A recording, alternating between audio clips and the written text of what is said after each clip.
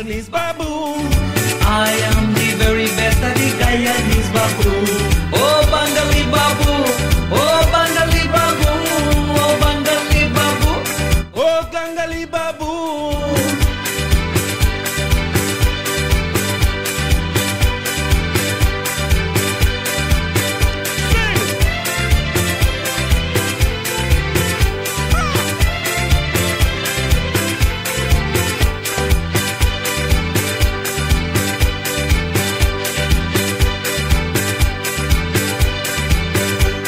We come from the country they call Guyana, land of the bauxite, the rice and sugar. We come from the country they call Guyana, land of the bauxite, the rice and sugar. Me say pack up me grip and let me go. Me God we come back to Guyana some more. Me say we pack up me grip and let me go. Me God we go back to Guyana some more. Oh Bangali Babu, oh Guyana Babu, oh Bangali Babu, oh Guyana Babu. I am the very best of the Guyanese Babu. I am the very best of the Guyanese Babu. Oh Bangali Babu, oh Guyana Babu, oh Bangali Babu, oh Guyana Babu. Welcome to episode 156 of the Corey Shepherd podcast. Congratulations to the Guyana Amazon Warriors. It's about time. It's about time. Only TKR people are too wicked. It's the wickedest people in support. TKR supports the wickedest people it have. Welcome back to everybody who's been listening. Thank you for tuning in to all the new listeners. I'm glad all you're back. Listen, I was back in the Guyana Amazon Warriors and they come true in fine style. In fine style. A blowout. Obliterate. What was the other words you could use for that? They destroy them completely. Salute the Guyana Amazon Warriors. Special salute to Imran Tahir, the captain of, for those who don't know, it's CPL, right? All you had to stay inside the Caribbean mix-up and culture. You know? If you're all abroad, all you had to make sure you know what's going on here. You know? But CPL Guyana finally, I think this is their sixth final or their fifth or sixth final. And they finally get one. They went so much final and lost. They play a tournament where they're undefeated in every game except the final. Why TKR fans like that? We can't get so one, we can't lose. As soon as we lost, everybody started to say no. They sell out. Watch out. Although I see text message, screenshot a text message and thing going wrong. Saying Sunil Narayan say he take 300,000. Bravo and Pollard take 500,000 a piece. And while I don't believe that, me and get them wrong. So let's see the price of gas, or let's see the price of grocery. Thing going up, me and get them wrong at all. But oh God, I mean, come on. The thing is a better thing if other people win in the thing. The thing could never stay the same. It can't be that Trinidad. I don't find TKR side was fair in the first place. You cannot pick a side in the region here where it's Pollard, Bravo, Sunil Narayan, Andre Ross. Or you kill somebody, or you kill somebody. That's not right. The longevity of the tournament and the vibes and the action that we like every year for CPL is going to die if the thing look one-sided. If it look like only one team could win, the league will die. You need to have a healthy level of competition, right? So salute to the Guyana Amazon Warriors. As we say, healthy level of competition. Right? I want the Guyana. Chicken curry. All they keep calm. It's one, all they win. It's one. All their record is still very much a losing record. What is happening? Why it had to get so out of timing and disrespectful? Why they have to remind me that we're rich now and only poor? Why? That necessary? Is that necessary, Guyanese Babu? The very best of the Guyanese Babu telling they have oil now and we are no oil. So why are you doing this? Why they have to talk to me like this? Why are they being mean? Why are they being rude? TKR is still the winningest franchise in the history of the CPL. Still the winningest. We win all about, you know what I mean? Salute to Guyana again, because Guyana, every time stumps put down in that stadium, just like in Border, that game is sellout. You know, Guyana, I think, is the biggest supporter of CPL in terms of the crowd on the ground. Had to be Guyana. Win, lose, or draw, they back in their team. You know what's true too? If TKR was losing the way Guyana been losing over the years, losing finals and not showing up and things, I don't know that Brian Lara Stadium and the Oval would be that full. I see it with Jamaica. Salute Andre Fletcher and them. The first in Jamaica do good. I have a healthy dose of Jamaica to play in this episode for no good reason, really, But a healthy dose of Jamaica. Just like the Guyanese Babu, and we have a few, some more songs to salute to Guyana. But I find we in Trinidad must always remember that we're part of our region. And if we dominate the region in a way that seems advantageous, it seems underneath or whatsoever, in whether it's sports, culture, finance, people start to feel a way about it. They're watching me a certain way. Music, it don't matter what it is. So you must always remember that the whole region had to do better together. I'm talking to Guyana side I here too, but we must remember the whole region had to do better for we to remain as one. I see over the course of this week, right?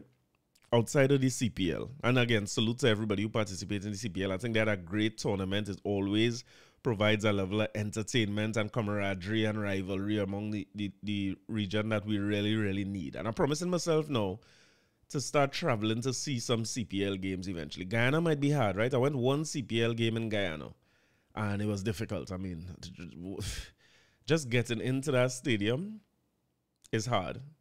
As a matter of fact, I think I went 2 games. I went and see Guyana play Jamaica, and then I went and see Guyana play Trinidad. And that traffic to get into that stadium and getting tickets. But salute my boy Robbie Rambran. Robbie goes Southmouth. So maybe I'll go a game in Guyana or 2 and try to go some of the other games up there. And I think CPL is definitely something we have to support. I see detractors saying that it's not doing anything for the regional game and all that. That's something else we have to address. But in terms of entertainment, rivalry, camaraderie among nations, I think CPL doing a lot to bring us together as a region. But as much as we coming together as a region, I think this be pulling me apart too. Only remember the comedian Majah Hype. Salute to Majah Hype, right? Majah Hype is a comedian who seemed to be based in Atlanta or New York. And I'm not sure what Caribbean island he's from. He had to be from some one of the islands. But his comedy and his sketches is really based on, like, he will create a scenario and do a Guyanese version, a Bajan version, a Trini version, a Jamaican. And it's very, very funny. Not just the fact that he had the accents down cool, but in a lot of ways, he had the mannerisms and the way we behave and the little microaggression he's finding or macroaggression in some of the territories. He have all them things down cool, the way we cuss and thing. And he was on a panel over the last week. And in the panel, we had to remember this man is a comedian, right?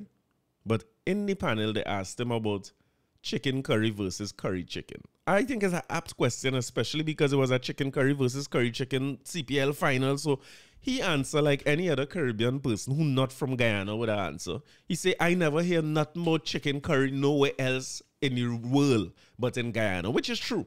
The first time I went, what they call a 7 curry, right? It was a wedding and they said they're having a 7 curry. It's 7 curry. The tradition is that you curry 7 different things and everybody eat, right? So it had what I would have called dal. It had like bhaji. I said the different non-meat things, right? I think it was a Hindu wedding, so I said the things as non-meat. But when they go on by the outside, they come out the house now, and they go on in the car, man pop the trunk, man a curry, chicken curry, all kind of thing curry inside the thing. But again, they will say, I have a chicken curry here, I have a this curry, that is just the way it's talk. You know me, I don't know why this debate is raging on about right and wrong. It's not right and wrong. If people say chicken curry, they're right. It does not matter what it is. It's just tradition and culture and so on. You understand? So if you're on a panel and they ask you a question like that, to me is a question to open the door for a little peacock and a little old talk between Trini and Guyanese particularly. But Majah Hype, and I didn't think of that before. He say, when you go to Jamaica, it's curry goat. It's no goat curry, right? It's everywhere else is say curry. So he make the joke about it and he say, Guyana different anyway. Guyana is not part of the Caribbean. Guyana in South America, but we allow them, we accept them, right? To be honest with you, I find it's funny. But Dave Chappelle is always saying, everything funny till it's about you. Because I can tell you, Guyanese people didn't find it was funny and they went up on Majah Hype. You know, people storm your comments when he went live on Instagram Saturday night. Everybody on him, they find he disrespectful and this and that, and they let him down and stop using and appropriating Guyanese culture. And it's like, they're going real far. Guyana is in fact in South America. To the point where I remember going to Guyana to lecture for the first time. Salute to Nations University, Dr. O'Toole and the team there. But when I started lecturing there, I had to break out of the habit of calling Guyana an island. And students would correct me all the time, right? They say, yeah, but we're not an island. We're not a Caribbean island. And it's true. It's a fact, right? They are not an island. They're part of a continent and so on.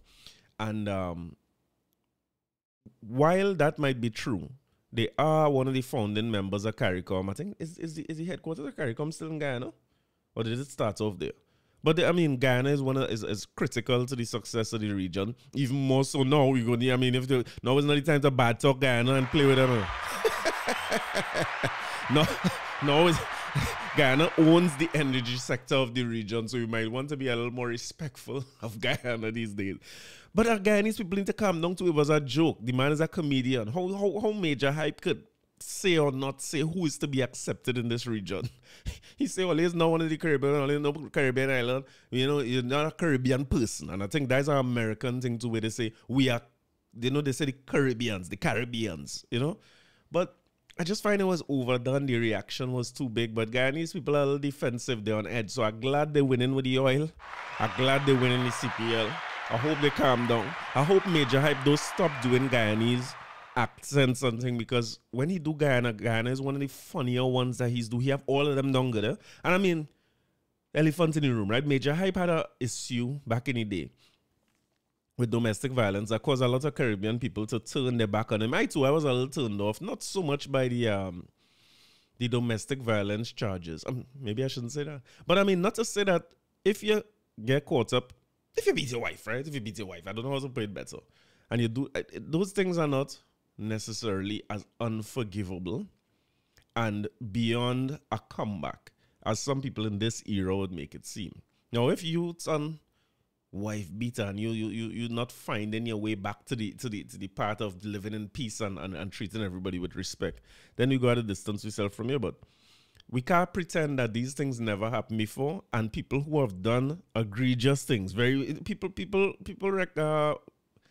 not reconcile or rectify. What's the word I'm looking for? People turn their lives around. People live better and learn from their mistakes and evolve and all those types of things. So I'm not one where you hear that accusation or you see something like that come out and then immediately I no longer like you or not a fan of you. What I didn't like was the response. I find that his response was very much not taking ownership of what he did and looking to find a reform or better himself and change his ways. It seemed as though it was like, I was a victim too. She had man and all them kinds of things. And I was getting a little overbearing, so I couldn't watch too much of that. But since he's been back to the skits and doing that, I back to him. Sorry, because that dude is very, very funny. So I hope he continue. I hope he continue to do better and get stronger and stronger and fix the things that need to fix. Just like all of us, all of we have things to fix. All of we who's be cancelling people and stop follow them and you don't want to hear nothing more them again. I like it, because he's act like if we don't have a little thing, he's act like we don't beat woman too, Wherever is your version of beating woman, right? But salute to them. That was just a thing over the weekend. And before I get into our local thing here, again, sticking to the region, because clearly the region is winning and Trinidad is not. Because that piece of batting I see from Puran, from Andre Russell, from Pollard, that display I see of batting in the stadium down in Guyana, this episode couldn't possibly have nothing to do with Trinidad. This had to be a regional episode. We can't. That was embarrassing. We should have let somebody else go to that final. We should have let Guyana win that game, go straight to the final, and let we go and play Jamaica and lose and let Guyana play Jamaica, because we had no right in that final. We, as a team with so much big names on bit, we just never show up for the game. We look like, and sorry, yes, sports people who don't like me to talk about sports, but I think Pollard make a fatal mistake. You have a game on the grounds where you had to play your finals, right? And you went and started a B team. You went and started a whole set of men who will play for the whole season and who you're not playing in the final. The hardest pitch to play on in the region. Why wouldn't you select your finals team there and let them express themselves and see what the pitch offers? But then again, what the hell I know about cricket? Paul, that championship all over the place. Anyway, last thing I want to talk about in the region here is something that I've seen following Buju Banton's new album release. Salute to Buju. Buju have a new album. Everybody, I think Buju is a Trinidadian favorite, right? Everybody in Trinidad love Buju. And typically when he come here, everything's selling out. The stadium selling out. His album sell. His music plays on the radio in heavy rotation. Here is from his earliest music, like Mr. Mention, and then all the way up to today. His music still plays all the time, and we love Buju, right? Buju's a Trini too, but on his press tour for this Born for Greatness album, there are some things there that's so uncomfortable to watch, right? Now, Buju, if you know him, is a very militant type of person. When you see him in interviews, he seems to be a difficult person to interview. In that there are certain questions he don't answer at all. Like if you ask him about his inspiration for songs, he shuts down those things. And he's very philosophical in his approach to answering questions. So it's hard to get a direct or a straight answer from him. And sometimes almost as if he think the interviewer out for him. I've seen it many, many times in interviews. You know when I see him most comfortable talking to interviewers, when he on Ebro or Hot 97, when they call him and interview him, or when he on Fat Joe's show and they're talking about it, he seems more calm and more receptive to questions and, you know, less defensive, which is odd to me, you know what I mean?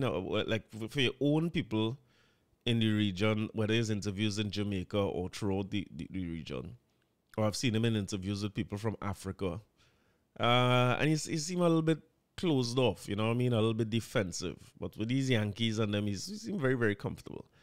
But one interview in particular struck me. I mean, listening to the music and stuff, Buju is who he is, you know what I mean? The music have enough vibes in it and have enough protests in it and enough real life in it to be considered a Buju album post Till Shiloh. If you listen to Till Shiloh, that's favorites in our musical history in the region.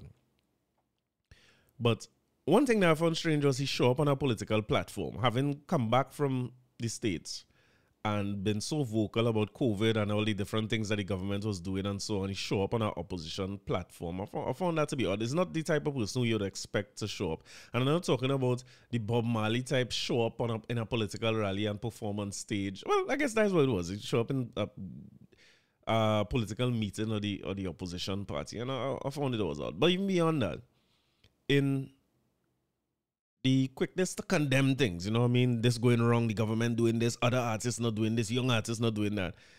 Interviewer asked him a question and I think innocently compared him to Sizzla and Capleton, which you had to understand it from a foreigner perspective, right? As a Trini, the comparison of Buju to Capleton and Sizzla would sound normal. It's like, that's where it is for us, because that wave of conscious music and when dancehall was taking over its slackness in the mid-90s, that wave of conscious music or coming down to 2000 when Buju and them were there, we would lump all of them together as the people who were behind that move when Buju started Grow Dread and do Till Shiloh and I can't remember the name of the album that came right after that, but those things change the way we as youths grew up, you know what I mean? So, and Sizzla and Capleton was right there with it.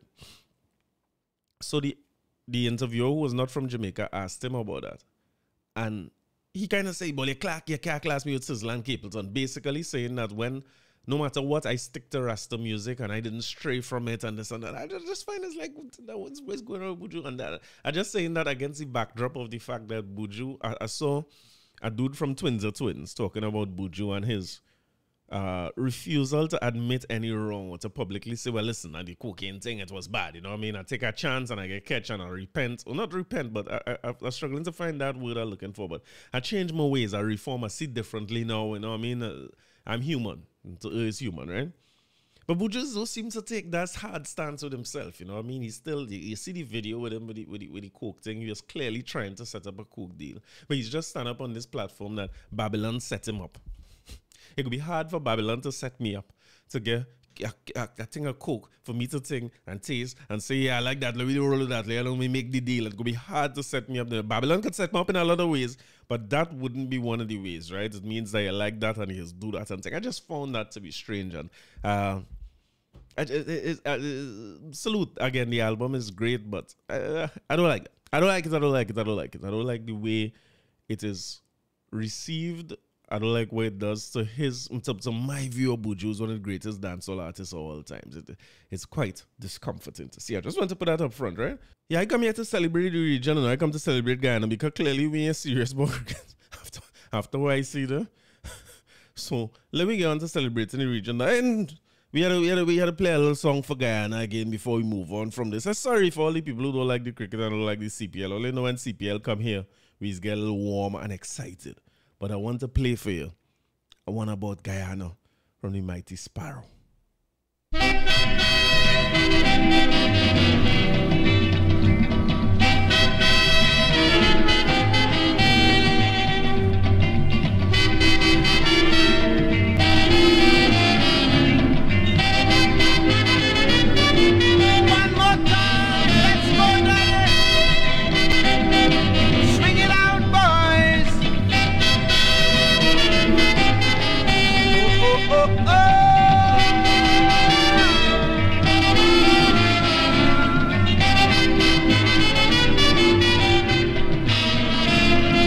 Drop a hydrogen bomb in PG. Lord of mercy, they drop a hydrogen bomb in PG. Lord of mercy, riot in tongue, mama. I hear the whole place on fire, from Kitty to the waterfront, all that. Bun down flat, flat, flat. I ain't care if all a BG bun down. I ain't care if the whole a bookers bun down. But they'll be putting me out my way if they tackle Tiger Bay and burn down my hotel where all them wabbing to stay. Where's that wabbing, boy?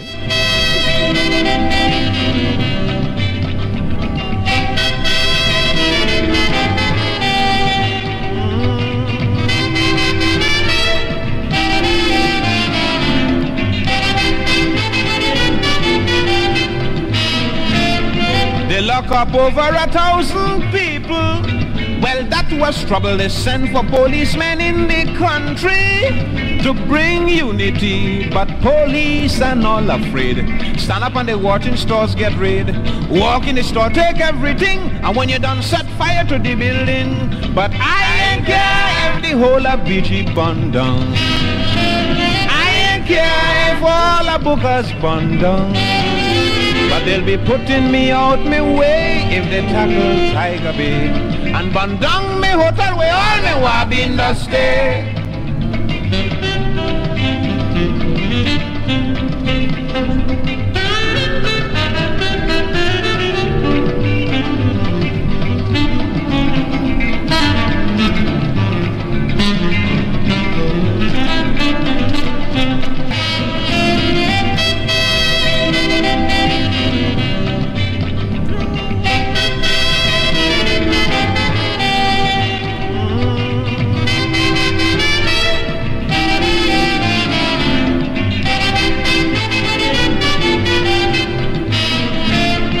A woman walking a store on Main Street, slippers on she feet, dirty petticoat, long time straw hat, and she smelling worse than that, but she walk out like a lady. High heels, glasses, jewelry, the straw hat she had on wearing before, she take match and she bun it inside the store. I don't care if the whole of BG bun down. I ain't care if all the bookers bun down.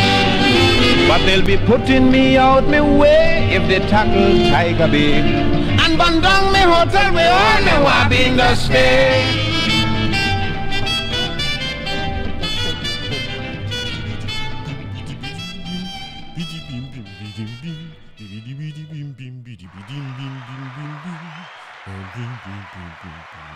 And burn down my hotel where all my wabbing to stay. Salute to Guyana and congratulations. So listen. What did you do over the long weekend, boy? It was a long weekend. I think this, for some reason, was the longest long weekend of all time. I don't know what it was about this particular long weekend. Trinidad really had too much a holiday, you know. But happy Republic Day to everybody. Salute to Trinidad and Tobago. We didn't get a Republic Day gift that we were looking for, but it's good to be given, you know what I mean? It's a good practice. I know a girl who is give people gift when her birthday comes, so that's clearly what the TKR did. Some housekeeping matters, right? I just want to let you know that everybody should get an email who's listening on Google Podcasts, right? So if you've been listening on Google Podcasts and that's your preferred place to listen, you have to find somewhere else to listen, right? I personally find of late there was I don't, you don't like to podcast about podcasting, but when I watch any numbers for the podcast all the time, I only find the numbers low. This is for the last couple months, right? I say, but what is going on? I see in the YouTube numbers and things looking normal, but the numbers of listeners looking low. And one of the things I had noticed was that Apple Podcast listeners was taking over the Google podcasting by far, but it wasn't like more Apple Podcast people. I was trying to figure out what is going on. Like people just lock more off on Google. Oh, it's so rough. Not realizing that when I published the episode, it wasn't coming up on Google Podcasts at all. I had to email Google Podcasts last week because the Denise Plummer episode, again, which was important to me. And thank you very much. Thank you all for all the feedback and all the good words about the Denise Plummer episode. I maintain that Denise Plummer is underrated and continue to take in that and share that with friends and family. I appreciate everybody who spread the word on that. Important episode to me, right? But when I see I do that episode and late in the week, nothing from Google Podcasts. When I check my Google Podcast, it wasn't up at all. So I suspect that it might be delayed and it wouldn't be getting pulled. So if it's not, switch over to Spotify. You could find it there. Buy an iPhone. That will always be good advice. iPhone 15 come out. Check that out. You know what I mean? Up your game. Or YouTube Music supposed to be where Google Podcast is going to, right? I mean, Google on YouTube, right? And I know people saying the YouTube experience is not the greatest. I don't listen to much podcasts on YouTube because you can't switch. You can't do other things on your phone while you're listening. It don't save the spot you're on sometimes. I much prefer the podcast. As a listening kind of man, I like talk radio. So, for those who don't want to listen on YouTube, just give it time because they're supposed to make YouTube Music available in Trinidad. And if YouTube Music is available here for free, I hope, it means that I will make sure that it's on YouTube Music. And all you have to do is pull it up on YouTube Music. You'll be able to close it off and listen in the background. Everything that you used to do the last time. You'll be able to download the episode in full, listen when you're ready and all those things, right? And it will push the download onto you once you subscribe and things. So share and like and subscribe and do all the things you used to say, right? But we'll just get us out of the way. Hard news in Trinidad. Hard news. Long time we didn't talk about some hard news. As crime continues to be the major issue in the country, and the greatest president of all time, Christine Kangaloo, came out the other day and called for the opposition and them to get their act together. You know what I mean? Sit down and talk to one another and work out all these situations where crime is concerned. I see that the opposition leader and the prime minister are heading into crime talks. I like it. So, Prime Minister Dr. Rowley opens crime talks with Kamla. This is from K. Marie Fletcher, right? She say Kamla, it's not me. 3 days after Christine Kangaloo called for unity amongst parliamentarians to deal with crime, Prime Minister Dr. Keith Rowley has signaled that he will make the first move to initiate such discussions with the opposition during a post-cabinet media briefing at the Diplomatic Center. Rowley said he plans to write opposition leader Kamla Persad Bissessar to invite her to sessions to present her plans to tackle the country's high crime rate. In her maiden speech, you know the speech, right? You spoke about that before. I just want to take a minute to salute this, right?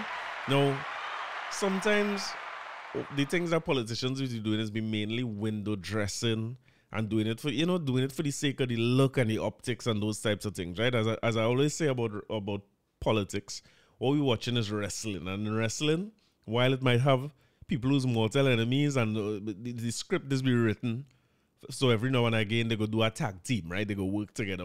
But a better reference or more up-to-date reference might be reality TV. Sometimes when you're watching reality TV, you realize it ain't so much reality, no?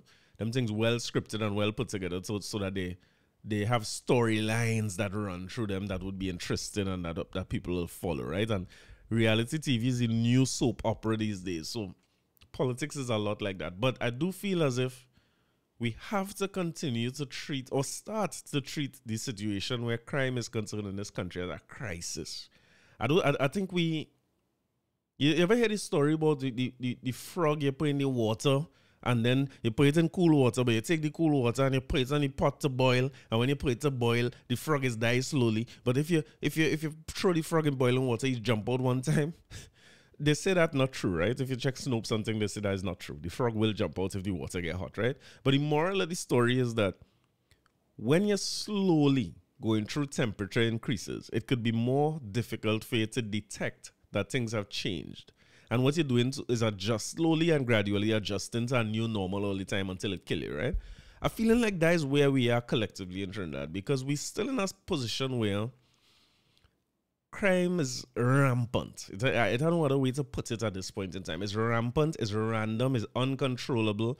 Yes, we might still take comfort, or a false sense of comfort, in the fact that crime might be limited to gang-related activity and those types of things. But I remember the days when they used to say Buju and themselves. They say when Buju and them are show, sneakers getting thief and click store getting broken into in song. There's no clear pattern as to what's happening with crime these days. People just getting gunned down, police making statements.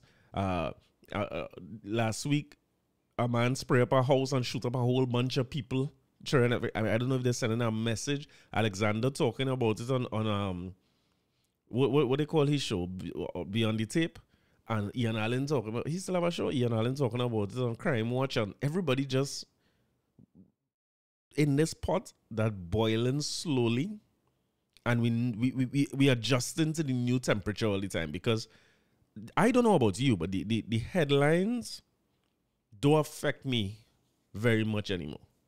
I've been open, right? When I see it's almost, I just use myself as an example, right? But when I see 4 people get shot up and 4 people get killed and 7 people or 3 other additional people shot, and a gunman just shoots up the place and run off in the bush and thing, I starting to not interpret that as real people. That's just, sorry to be crude, right? And of course, with all due respect to the families of people who are affected by crime, it don't feel like it's real people. It don't feel like it's a real situation or a real community. It look like the news. Remember when it was small and you used to watch CNN and just have Beirut and people killing? I don't know what Beirut is. Beirut and sound like thing to drink for me. Is Beirut sound like thing for the boy? So I'm not paying attention to it at all. Like it does not resonate the same way as it would have 10, 15, 20 years ago when you see a crime like this. The whole nation would have been in uproar. Now, granted, I deliberately stay away from crime as a topic because if I was talking about crime, if I had just stuck, when I had first started this podcast, right, for those of y'all who knew, I used to take whatever's the biggest stories in the week and talk about those. Until I realized it's about 3-4 months all I talk about is crime. And then I realized, but wait, I could get depressed trying to do this because I started to now not want to talk about the episode, because now for me to talk about it, I had to read up on it, find out what is the situation, find out all the names of the people. I'm not putting myself through that again. But we're certainly in a situation locally here where the water boiling and we staying calm. Because if you're anything like me and that shoots up happen, it's not that I don't feel sorry for the people, but it does seem like it could happen to you. And I don't feel nobody will come and shoot up my house and that kind of thing. I saw, salute my boy Jada, I saw he sent me a thing last week with a man named Dust Boss, right? But Dust Boss. You go on TikTok, you'll find Dust Boss. Dust Boss is very funny on TikTok and them thing, because every Friday that God sent, he go pop up something saying, boy, Friday morning, all who have a little dust from all you come in and bring in a little dust now. Don't let me come and look for you. Now, in my naive self, I feel that's a joke, because I think everybody who in front of camera is like me and come to make joke. I see a live Jade sent me with them Dust Boss talking to 2 other men openly about, and I know all you killing coconut vendor, all your thing, and the man saying, but how you mean? And he was in his life, he looked for that, and I thinking, what is happening here? What is going on? I see in the States as a parallel where rappers in Atlanta in particular being taken to court and had to face the courts for lyrics in their songs that related to crimes that they go and look for Young Thug and Gunna and look for these fellas and see what it is they're going through. Lyrics in their music being used against them in court for crimes that exist out there. Anything they do on social media is monitored. You get me? But we have men who could come here and say openly, yeah, the coconut man wasn't bothered. And they free. And I mean, nothing being done about them things. And at least there's no outcome. May know what being done if it's being investigated, but we're not seeing any outcome. We're not seeing any change. We're seeing at Trinidad where the criminal free to go and talk about that on an open forum because they know nothing will happen to them. And we reach a point now where we hear stories. I didn't know him, but I hear stories about Burroughs and Flying Squad and them kind of thing. We see stories of bad policemen out 3 years up to the way of Johnny Abraham and thing. Alexander is one of them bad police who everybody knows no nonsense. Let me take out of the equation that Alexander could be corrupt or bought in any way, right? Let me say he's the baddest police you have because he out there, he visible, he big and strong, he respected among lawmakers, politicians, and the people who just watching TV, entertainers, criminals, everybody respect and know the name Alexander and know the face. That's a big boy in the police. When Alexander show up in the police sports day in the match pass, he's a superstar. He on TV complaining about crime just like me on the podcast. This is the baddest police we have. And he watching them situations and saying, look at this, look at. So you the police who we charging with the responsibility and expecting to not just, what is do, protect and serve? Not just do that, but also to, we're looking at you to make not just preventative measures to avoid crimes like these, but to respond to these things with force. We need you when force is needed. You complaining on TV just like we too. The water boiling now. The water is boiling and we not jumping out. And the jump out had to come in a few ways. It's either we jump out, for me, my jump out could come from jumping out. I feel like a visa. I feel Stacey could teach them. It's a SCA anywhere else. We could go and teach SCA somewhere else, and I could do this. I go still record and think, I go watch the news and I go record and think, I'm not going through this. You see this here? This is not it. This can't be what our society is and what it comes to. Where criminals in charge and we not in charge. The jump out could also come in the form of a serious response to this thing. Because we still in a state where we comfortable with a police arrest that keeps somebody in remand forever, and a lawyer could say delay because the man can't pay, and you remain in remand at taxpayers' expense for years, and then come on a trial that years later, and then they find evidence collected in a sloppy way, and then you could sue the state now and get back a piece of money. You're going in jail. You have phone. Them have iPhone 15 already. I trying to see if to upgrade, what to do. Find my little dongle to put together to buy a new phone. And them men have phone calling shots on people from inside the jail. And we just accepting this as a society. We don't want to. We're watching people who are responding and solving their own problems and getting their own justice with brute force. And our response is still docile. Let me put it like that, right? Well, I saw, who was it? I can't remember the name now, but I think it was Rudal Munilal, was it? Who was talking about the fact that, and Alexander said it himself, where if police had shut up them people in that community, the country was going to stop. Only remember the country stopped a few times with that. The country stopped a few times where people come out in the road. This is the community now, not necessarily the criminals. The community respond in a big way. Block roads in the capital. Man can't go to work. Man have to turn back, right? And according to Munilal and Alexander as well, things like this happen and then there's no response from the community. The community remain quiet. And I want to say that a part of the reason there's no response is likely due to the fact that I would have feel like if I put myself out there and I put my face out there to protest that, there's no protection for me. When they come for my family, there's no protection, there's no recourse. So I might just pat down. Whereas if the police do that, who you charge with the responsibility of protecting us, and they kill somebody, let me say I assume is unjust, and I go out there and protest. I don't think police come in to just reprisal killing my whole family. They're probably not going to happen, right? But I just putting that out there to say that the water is boiling, and we just sitting down in the water, right? The temperature rising, and we getting accustomed to the new temperature. And jumping out is important. Whether we jump out by giving the state the rights to move on people with brute force and get rid of people or change the way they operate, or let me start to exit Guyana oil. You know? Guyana oil, the flight is about 45 minutes. So you're going to keep me here. I go suffer now. I go in a country where the team does win and them things. So one more thing on that crime situation that I did like that, again, I'm saying all that to say I wish the best to the opposition leader and the prime minister, whether it's window dressing or whatever. I wish the best on their crime talks, and I am naively hoping that it goes somewhere and something come out of it, so that the both government and opposition could say that I affected by this in the same way, my supporters affected in this in the same way. Let we empower the police and the army and them kind of thing to move, to get some people to, let we Philippine, how this thing is Philippine, or let we not Qatar, what's the next people name? Let we Singapore, all this thing, where criminals must be the ones who are to jump out and we don't have to worry about jumping out, right? But there's an article that I saw in The Guardian as well, titled, Reconsider Diverting Customers to ATMs. is an important call that I want to highlight. Opposition leader Kamla Bissessar is urging the banking community to reconsider having the public as well as micro and small business operators forcibly use ATM machines for financial deposits. In a news release on Friday, Bissessar said recently, local commercial banks have lately been directing many transactions to ATMs, and while this might be standard practice for other parts of the world, in TNT, under the current crime surge, this process leaves clients vulnerable to brutal criminals.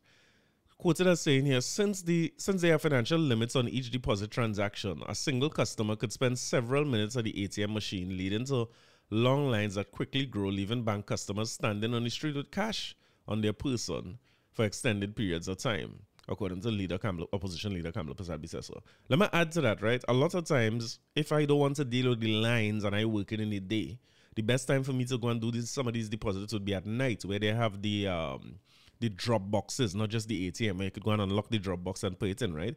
Same scenario. If I go into a drop box at night, it is known that I have cash on me. Suppose I followed, we live in a place dark. Right?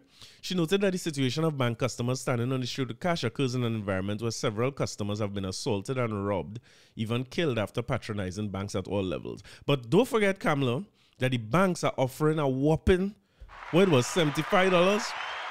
There was a $75 reward if you report that bank workers are setting up people.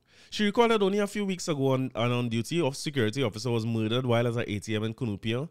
Bissessar also pointed out that there have been other instances of armed security guards being ambushed and attacked while transferring money. Another thing to pay attention to, again, what I try to do is use the drive-through ATMs as much as possible. I'm not taking out or depositing no big set of money, but the issue is that the criminal may not know this. Like we talk about this the other day with the woman who they rush and they ain't get no money from her at all. I still in the same predicament if they run into me, whether I have money or not. So I want to applaud the call from Kamla Bissessar to ask the banks. I strongly recommend that the Bankers Association critically review the diversion of these deposit transactions and ATMs towards creating the safest setting for its clients. Small business women and men are much more defenseless than armed security officers in the current atmosphere of rampant lawlessness, especially under a government that has all but given up on addressing the violent crime. You must take a little dig at your opposition, right? Kamla from Guyana. Kamla Guyanese. Jesus Christ, you make such a good call, babe. Must take a swing at the man. All right, but it's an important call and one that I thought I should highlight as well, because it does put us at a disadvantage, and citizens at large, but particularly business people. It shows you how these politicians could respond to their base when needed, right? Because I am sure that internal pressure from her supporters could call for her to make a call like this against the banks. You know what I mean? Politicians don't really say much bad about the banks. You ever notice that? They don't really say too bad about the banks. But as we are on the topic of the UNC, I saw something very interesting, right? The UNC is going down a road here. A matter of fact, wait, I'm supposed to be playing music too. I forget about the music part of this. Yeah? Hey, one thing with Rowley, right? Rowley knows how to make a man feel bad. Every time I put an episode and like I don't say anything in the episode, but I play music for the whole episode, everybody's telling me, boy, that's the best episode you ever do. So all they're trying to tell me is hush. All they're trying to say, hush with all this set of old talk and play music. But let me hush with the old talk and play music, right? A part of this episode was, I can't remember how I came up with the idea during the course of the week, right? But I was walking down memory lane and going through some of these songs that came out of Jamaica in particular, that shape our youth too, you know what I mean? A part of, as much as we love soca and we love calypso and them thing, and that's what I always stick to. For a long time now, I've been saying I had to go back to some songs from Jamaica. Some dancehall. Oh, this is not dancehall, and this is not reggae. This is what we used to call dub. And you see in these times where times hard and man trying to make ends meet, and criminal trying to take away the little bit that we have, it reminds me of a song like this. How your memory is? That boy left from out of the yard from morning, and him don't come back. Is him a everything just get on top of me nerves. I so run left Jamaica and go live at Kingston. I coulda who say granny no miserable. If you live with your granny, you will turn granny too. A who say granny no love the cousin. Fi me granny, she cost me everything. Granny, Stop hollering out my name. granny, You calling me name in vain. granny. Where you are call me for? Me soon left you and go live with mama. Imagine, I can't take this country what we live in. Look how much money we have pay for chicken. Rice and flour and canned meal is a sin. Want buy a milk and me can't buy the tin. Can't even get sugar now to do some sweetening. And soon all the Jamaican go live in a parade. Oh Lord have mercy, I have to sing. Oh no, help me now. I used to turn canned meal and give me that. But that was long before it raised. See a boy, I can't turn canned meal no more on me yard. Cause things get hard, yeah, oh Lord. Me say nowadays, rice gone up, oh Lord. Chicken gone up, ooh, flour, it gone out of space. Wheel up a rhythm there, I can't catch the note here. Come again one more time there for me. Oh, hear me now.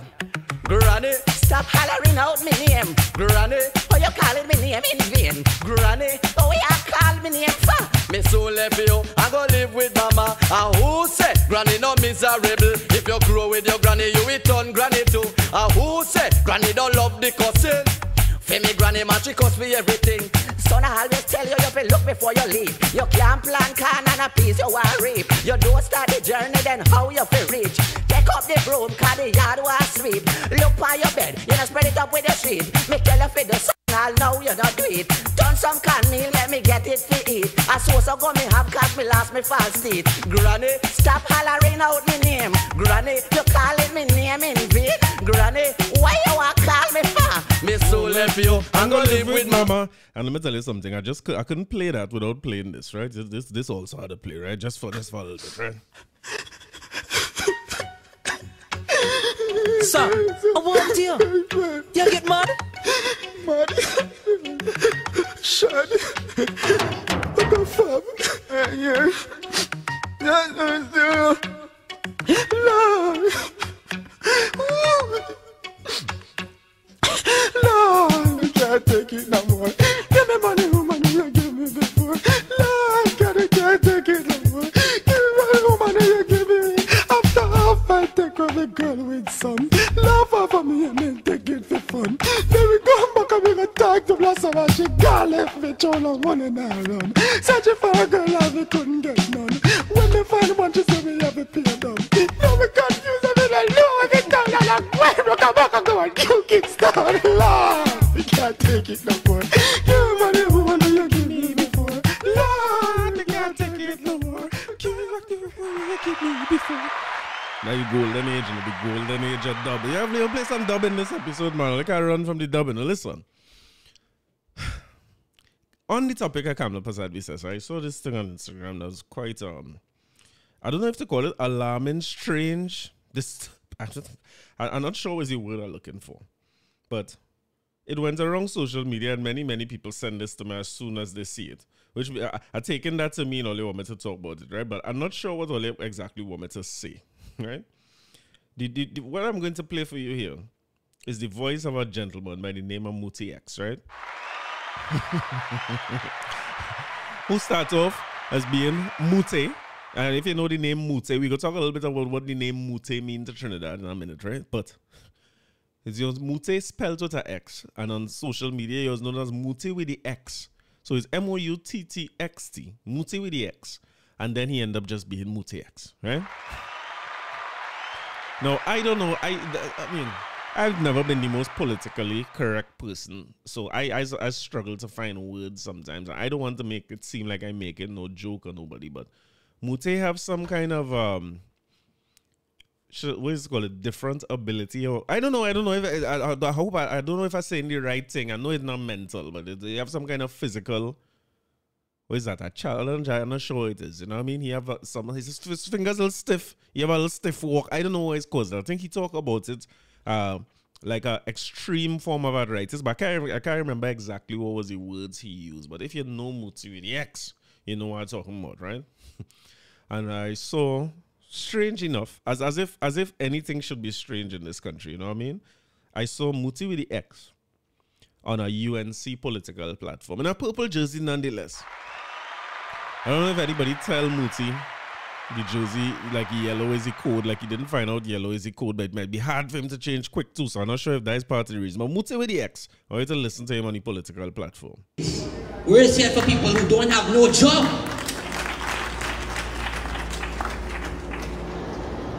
Food prices. So, it was a little clip, right? It didn't get into exactly what he talked about, but he was on the political platform. And you know how the political platform is go, right? Anytime you show up, once you show up and you say something, people will clap and go with it. But I do find it strange.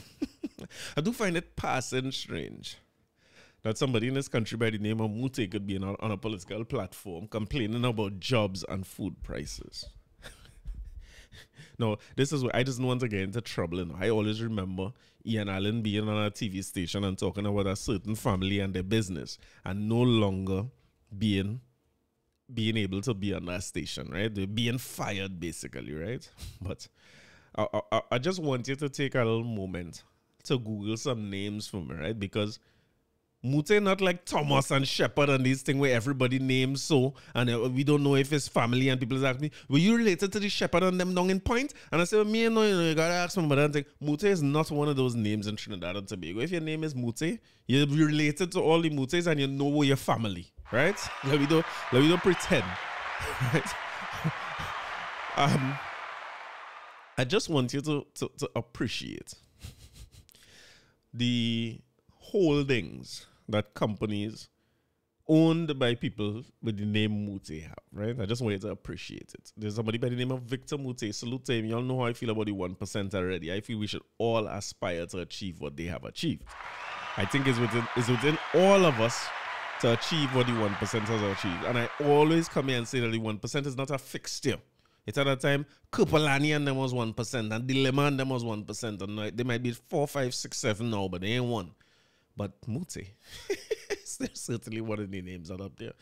So when I look up Victor Mute or I look up Mute group of companies, I see names, little companies, small companies called Vemco, Agostini.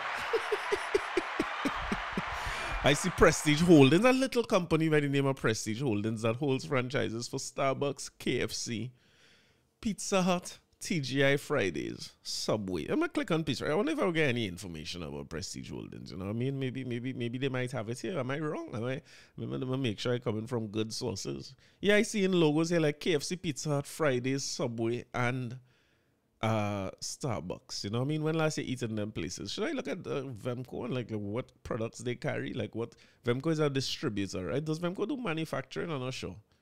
But it's a lot like Swiss, Kerrygold, Purina, Quaker, Otis, Spunk, Maya, Pepperidge Farm, Dole, Tropicana, Prego. Why can't it have the Swanson? Listen, the list goes on and on and on and on. Dawn, Super Cow Milk, long list. Should I click on another one? What Agostini does do? They have a little company named Agostini in this country. What them fellows and them is do?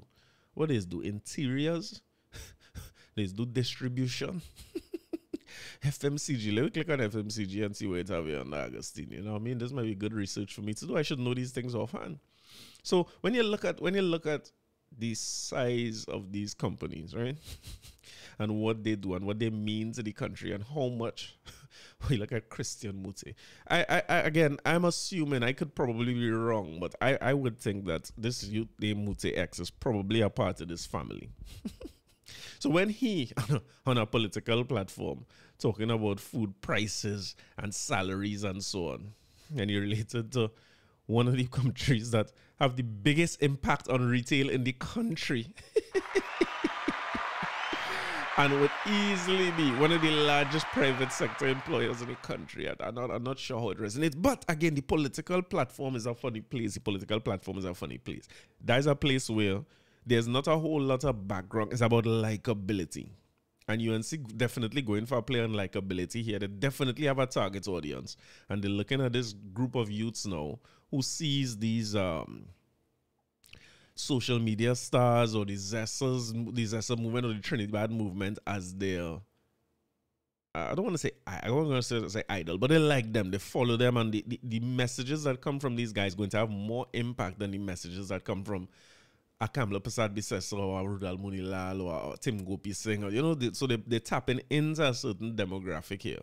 And again, we see in the early moves in the long game for election 2025. But Mute, maybe find a different set of things to talk about, right? You know what I mean? They have so many issues in this country, you could certainly pick others than to try to talk about the plight of poor people. But again, youth, you can't beat it. It's hard. It's hard to challenge them. Now, should I get back into the xenophobic nature of this country, where we don't want certain people to represent we because they ain't from here. We like them Christmas time to play a little music and a little parang and thing. But you know what I mean? We really don't like them when it comes to the foreign representation. I think that's why I was talking about the Jamaican thing, you know, because Jamaican music is such a big part of our culture. But we're very closed when it comes to our approach to what do you want to call it, like national pride, or I'm sure if they call it national pride, to be honest, or what it is. But this pageant thing started to get even more legs than it had last week. I was saying, I talked about that thing a little bit last week, or when was that, week before, whenever I spoke about it. And the story had really just come out. I just saw the story and talked about it a little bit, but I didn't know that this thing would go for so far. I didn't know Jack Warner was a judge. I think that is epic. Jack Warner, no, I want to say that, listen, Jack Warner 150 years old, and he's judging beauty pageants. In a beauty pageant, you have to watch the beauty. Jack Warner must see Cassie. He can't see so well at this age. His eyesight ain't gonna be that great. You also have to try and listen to the answers that the contestants give. Jack Warner can't hear. Let me be realistic about this thing. I mean, come on. Well, you really feel Jack Warner hearing is up there? I doubt it. But Jack Warner was listed as one of the judges in this tournament, in this pageant. You can't go wrong in Trinidad, no way. Trinidad is a very, very entertaining place, regardless of where. So let me just go to an article from The Guardian, right? Because surprisingly, Jack Warner make a statement about this. I don't know who contact Jack Warner to be a judge in this, and I don't know how they get he to say yes.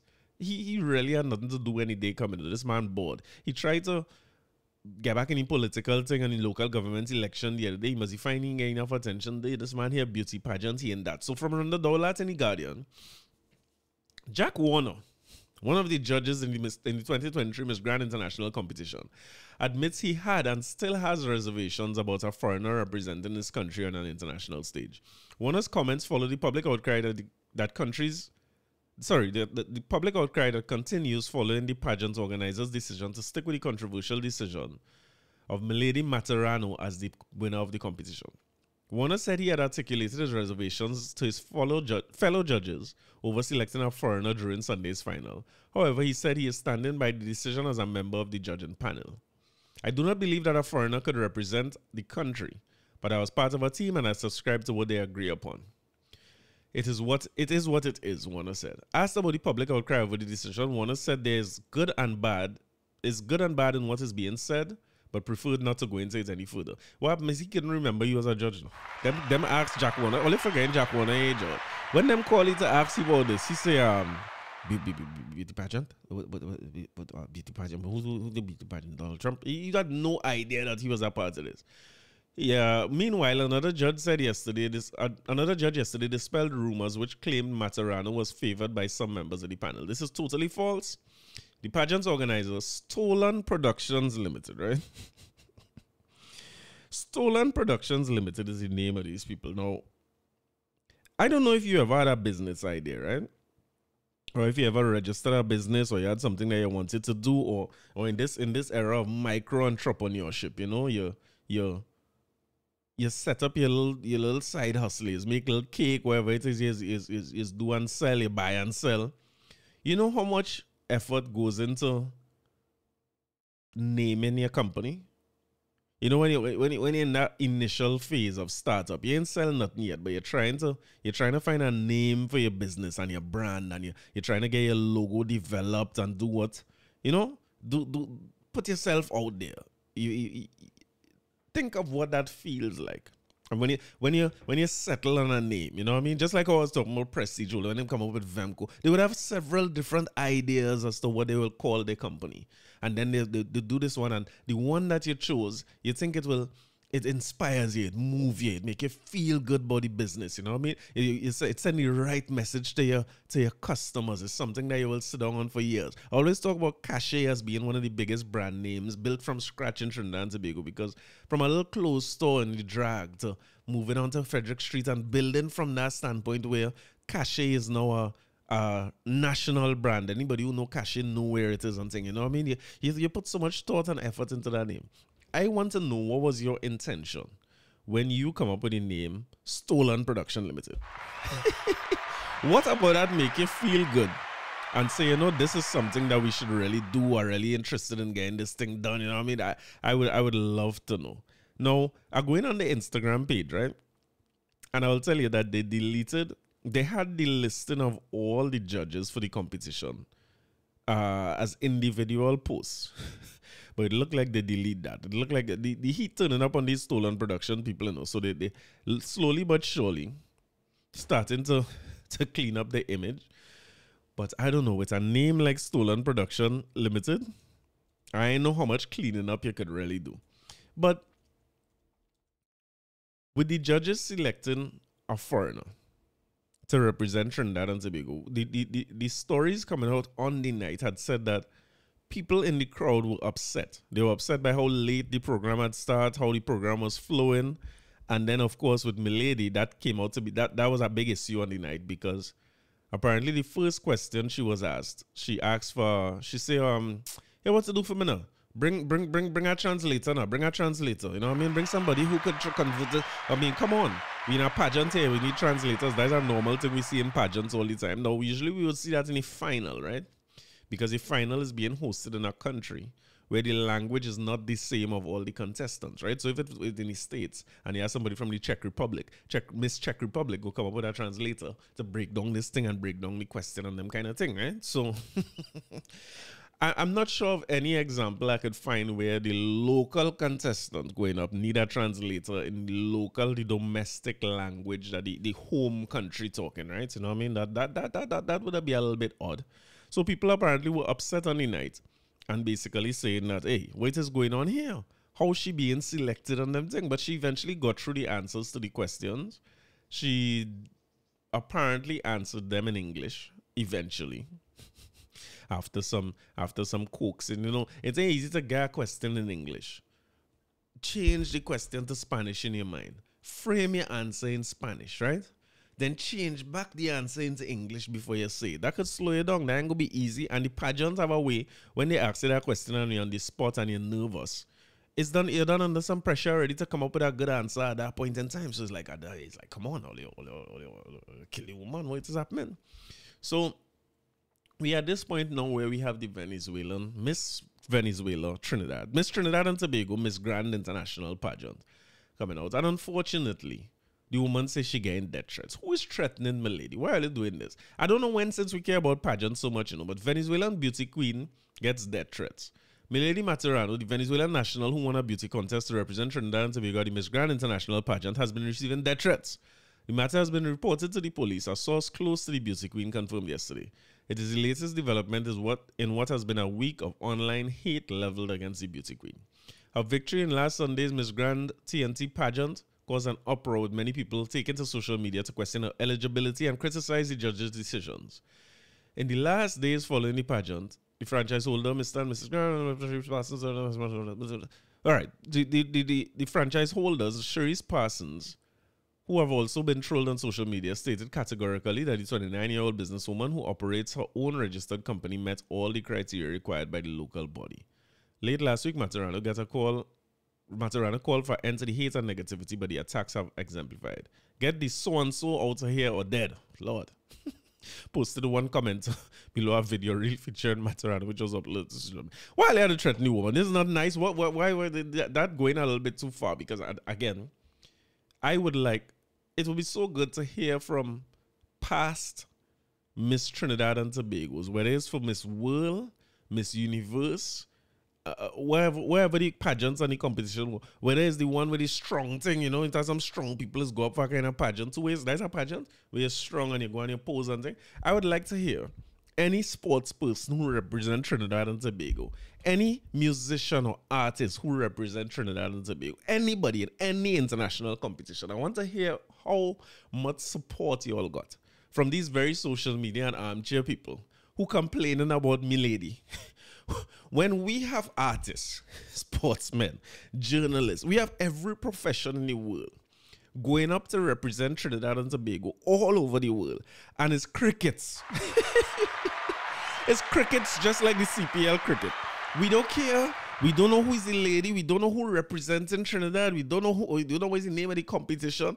We only like people after they win. Only know about our water soca warriors to talk about, right? Get used to that, you know, because we just only support people when they win. We don't know none of these people. We don't know nobody who's representing Trinidad and Tobago. But all of a sudden, they pick a Venezuelan one to represent Trinidad and Tobago, and the place is an outcry and an uproar. You had to like here, you know. Here nice, you know. So, only threatening me lady now. And listen, as much as I want to defend these people for this election, and the bottom line for me is that I don't care. I'll be honest with you, I don't care. People don't want to say that because people want to spend their 2 minutes on social media. The only 2 minutes out of their whole life where they care about a pageant is when they hear this woman win the thing. But I here to say I don't care. Me don't know who this represents Trinidad and no pageant. I don't know. When we start to reach top 10, that when I just start to put on pageant. I don't watch no pageant. As a matter of fact, full disclosure, when I was sleeping. Sleep. I guess stay up there already now. I was sleeping like hell.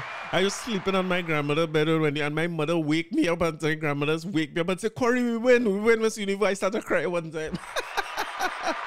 Me hear what Wendy say. Me know what question she answer. Me know how the gong look. I don't know how the bat suit look. I find out all them thing after. So could we all admit first, please, before we get into this any deeper? We cares not about no pageant. Let us be honest. We cares not. We don't care. And you see all them wicked people who walk out to the thing in movie town when it was happening. So all they cares not neither. All is the contestants' family. That's why they walk out when all they realize all their family lost it. Who does go pageants in this country? Everybody's just go to support their family. If you have a sister or your friend or a girl or whoever going in the pageant, they're the only people who is in that crowd. Nobody else wasn't there. That's why they walk out early when all they realize me lady winning. So as I was saying, they delete the judges from the social media platform, right? But if my memory serves me right, one of the judges was Jack Warner. Jack Warner is the only judge who's 1,000-something years old. Everybody else was young. One is the young Chin, who's the son of Derek Chin, who's the owner of Dachin Enterprises, or Dachin Enterprises, movie town. One of them was a beauty influencer. What is called them? What is called? Social media influencer by the name of Meeks. You know what I mean? So if anybody had to judge beauty, I suppose she would be a good person to judge beauty. She on social media. I think she have like lines of waist slimming thing. They have a playbook for social media influencers, right? A part of the playbook is that you have some products selling for either your face or your body, or to rub on your belly and make your fat disappear, or you have what do you call them?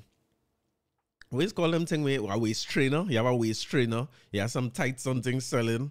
You know what I mean? You have you go by one of these people who's roll out your belly with a piece of bamboo, you know what I mean, to make your belly flat. And Meeks have all of the above. Meeks have an endorsement for every one of them people who I call there, you know what I mean? She's very, very busy on the social media. She's do good. She look good to me and everything, and she's a pretty popular influencer. When you look up 30-something thousand followers, so good judge for a panel. Young Derek Chin, son of a businessman, you know about nice woman, right? So you could judge our pageant. Jack, I guess, think of this, right? I like the little podcasting. I like, building my little profile and them kind of things. So if somebody called me to judge our pageant, I feel that would be a good little look for me for the podcast. I could grow my viewers and things, grow my little listeners. But when I see the letterhead and they say, hi, Corey Shepherd, we think, and we love your podcast, and we'd like you to be a judge on the signed Stolen Productions Limited. I ain't so sure. But when they send Jack that one and say Stolen Productions, this look right at home. Right at home. I'll be there. Just tell me where to be. Just tell me time and place. Whether it's virtual, is in person, where's the situation? So the pageant went on. The lady gets selected. We forget it had a Miss Grand Man too, but it have a Miss Grand Man. He win.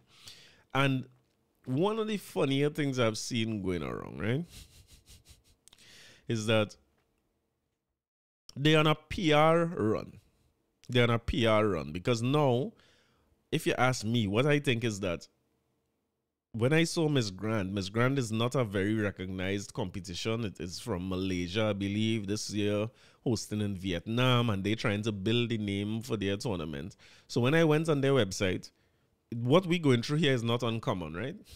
Miss Japan, black like tar. Miss Ireland, Indian. They're looking like they're looking for controversial picks, and that will get them to rise to the top of the pageants world very quickly, I think. Especially where, because nobody will care about no Miss Universe and Miss World until they win. If everybody else is like we don't care about that until we get a winner. You know, that does not hold what it held when it was Penny and Wendy and Giselle around. Let me not pretend that these pageants hold the same place in our hearts. They don't. So I think that a part of the selection process is to make sure you have a controversial pick, make the thing big, because when Miss Grand come out next year, people will know about the name of the tournament. What do you call it thing? The competition, the pageant, right? People gonna know about it at that point in time. And let me tell you something. Next year, only look out for it. Mark my words. You see, next year, Miss Grand International go be a man. They go just do control. I get them right. Do the most controversial thing you could do and big up your thing so that it grow fast, right? Which it has done. Because before last, nobody didn't know his name is Grand International and nobody didn't care. But all of a sudden, everybody care. Now, express again, Milady and misguided xenophobia. This is the run that the pageant holders seem to be going on. They seem to be going on a run that everybody who vexed with a Venezuelan, and I think is a normal thing to see an outcry like this. It would be expected. If I have a pageant and I select somebody like this, I feel I could put together a decent PR campaign in advance that says why we should not be upset about this. And if I know we plan up the thing to put a Venezuelan there, I feel I'm planning a better PR campaign than these people, right? I'll explain. But the article says, to some extent, we have always been Venezuelan, particularly when it comes to certain historical moments, cultural festivals, and influences in the Spanish language on places and names throughout TNT. Yet, largely because of mass migration, our xenophobia towards Venezuelan nationals emerges towards Venezuelan nationals from time to time. Most recently, the decision to award Venezuelan citizen Milady Maturano the title of Miss Grand TNT raised many eyebrows on the basis that Maturano could not truly represent his country on an international stage because she was a non-national. Firstly, non-native Trinidadians have always represented us, particularly in sports. Chris Burchell, one of the midfielders who helped us qualify for our first FIFA World Cup in 2006, was born and attended high school in England. He was eligible to play for the Soca Warriors because of his Trinidad-born mother. In 2015, Canadian-born gymnast Marissa Dick. These people from Stolen Productions is read the news and think, why are they taking the most controversial thing? Marissa Dick wasn't supposed to represent nowhere. Tamer Williams was anyway. In 2015, Canadian-born gymnast Marissa Dick acquired dual citizenship based on her mother's Trinidadian passport to compete at the 2016. These people really is named stolen. Look at the example they're using. They're looking for anything stolen. And while a Venezuelan-born person representing TNT at a beauty pageant may be new, for other parts of the world such as Chile, Portugal, Italy, Venezuelan-born women representing other countries is fairly typical today. Did he just say that Venezuelan-born women representing other countries is fairly typical? You got to give me a little evidence on that. Public outrage against Maturano representing TNT then may just be down to because she's a non-native, but specifically because she's a Venezuelan. And in this case, unlike a team of Olympic athletes or footballers, a Venezuelan won an individual competition ahead of two Trinidadians. On some level, Maturano's win might have materialized on the basis of xenophobia, that migrants are a threat to our jobs. Maturano is now not only the face of TNT when she travels to Vietnam for the Miss Grand International competition, her face also serves as a stand-in for the entire Venezuelan population in Trinidad. We now have a specific target to channel our xenophobia. The xenophobia is misguided, since I would argue that Venezuela has deeply influenced moments in our national history, culture, and language. history of pre-Columbian Trinidad with I guess pre-Columbus is what I mean. Pre-Columbian, I guess. Would argue that some of our earliest settlers came from Venezuela. Much later, during the 19th century, Venezuelan farmers with experience in cacao cultivation were encouraged to settle in Trinidad, thus giving rise to the name Cocoa Payols to improve agro-economical production. All right, they went on and on about this, right? About Moruga and the basis of Venezuela here. So it was a whole thing about Parang and where music come from and all the fact that we have close ties with Venezuela. This is written by Jarrell de Matas, a PhD candidate and teaching associate in the Department of English in the University of Massachusetts. So salute to the Express for bringing a middle of the road type, I don't want to say defense necessarily, but a different viewpoint of this, right? So this is what I was talking about in terms of non-nationals representing Trinidad. It's not uncommon for that to happen in sports and in business and so on. We must always remember that our anthem is written by a Guyanese dude, a guy called Pat Castani. Well, one of the judges' father is a Guyanese man named of Derek Chin, right, who owned Movie Town. The biggest band on the road, which includes Tribe, Lost Tribe, Hearts, Rogue, who are getting inside them, is owned by a Guyanese man. You understand? So the idea of non-nationals is really a farce. It's really a farce. I think the way this was done and the way it being handled by the organizers is poor. The name of the organization, Stolen Productions, does not help. It could have been managed much better to get the support of Trinidadians, even though there's a percentage of people who would always be upset by this, but she could have get the support if they did this, if they managed this better and more transparently, and also if they were prepared to talk about it in a way that makes sense. So I was listening to Red 96.7 this week, and the organizers, right, were on the station. Now, this is the PR person, right? I didn't get the name of the person who representing them, or the PR person who representing them, right? But, boy, let me tell you something. He did a horrible job. A horrible job. Number one, he came on the interview on the defensive. I think the interviewers on Red 96.7 weren't prepared either, as is a lot of times the case with interviews and urban radio in Trinidad. These fellas and them is being in the studio liming and playing music and talking. And then they get an interview, and every single thing they need to know about the person in front of them, they just had to ask them. They don't know no research, no sort of background. They don't have a clue. And social media is the most of the research, right? So the questions come from the most hot topics on social media. We see it all the time. But what was odd is that in what I would call a softball interview, nobody asking them any hard question or anything. They men botched it completely, and I wish I had recorded it, because them fellas on them, basically, the Trinidadian fellow who is running the pageant, or the PR person in the pageant, he starts off on the offense by saying, wait, before we get into this interview, I just want to let everybody know that the words of our anthem say, forged from the love of liberty in the fires of hope and prayer, with boundless faith in our destiny, solemnly declare, and side by side we stand. And this man went into the anthem, and I will tell you something, right? That man bust in the anthem about midway through. About midway through the anthem, he couldn't remember none of the lyrics. And I thinking, but what do you think is Martin Luther King? Who you think you're talking about, Michael? What kind of speech you making? Nobody cares about no pageant. You taking on this because of social media commenters who, I guarantee you, comment on this and move on with their lives immediately, because nobody care about pageant, especially Miss Grand International. Nobody cares about that. Even if this girl go there and win, nobody is going to care any more than they cared before. It does not matter. Inconsequential, right? But you going in there to make this thing, again, this is why I say the whole thing is designed to create controversy for these purposes. And if that wasn't bad enough, my guy decided he go in next door by I-95.5. Now, this was a horrible idea, right?